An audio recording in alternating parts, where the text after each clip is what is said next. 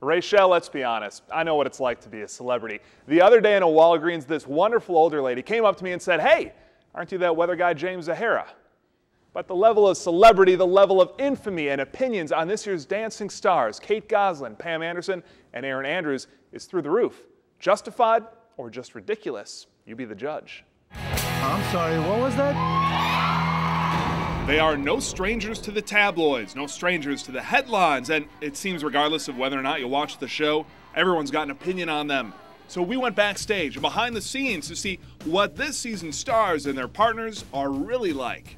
A lot of beautiful, thin people in this competition who don't really have a lot to shake, so I'm hoping to mix things up a little bit. We really are close. We're all rooting for each other backstage. You've had a whirlwind last few months. When does life go back to normal? You know, you only get a certain number of breaths in life. This is something really special that I get to do, and I am taking advantage of every single breath of it. How's this all going to translate once the season gets going? I'll be a lot more flexible. My legs will be the strongest they've ever been, which will be fun. And a lot of fines, because I'm going to have some new moves in the end zone. Pussycat doll Nicole Scherzinger says this has been a huge thrill.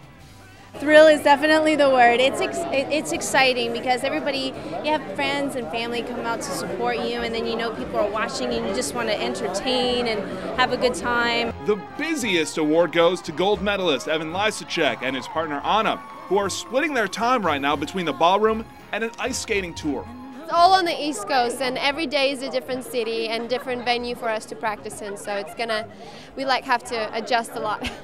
Erin Andrews and her partner Max score the nicest award, still having fun after a whole lot of stress. Confidence level now going into next week.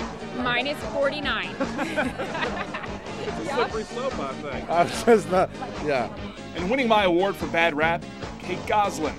I love your accent. Who genuinely came off as caring and kind, not necessarily what's been portrayed by the tabloids. Do you look forward to things getting a little more back to normal?